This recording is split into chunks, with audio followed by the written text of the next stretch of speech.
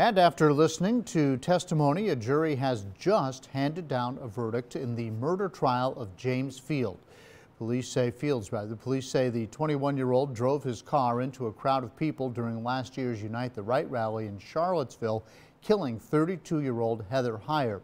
The jury went in at 9:40 this morning to look at the evidence that the Commonwealth and the defense presented this week in court.